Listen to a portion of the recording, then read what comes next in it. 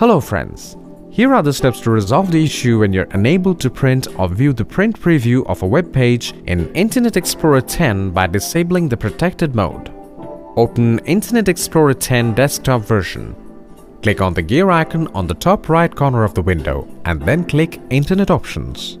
Click on the Security tab and uncheck the checkbox beside Enable Protected Mode requires restarting Internet Explorer and then click OK. Click OK again in the confirmation dialog box.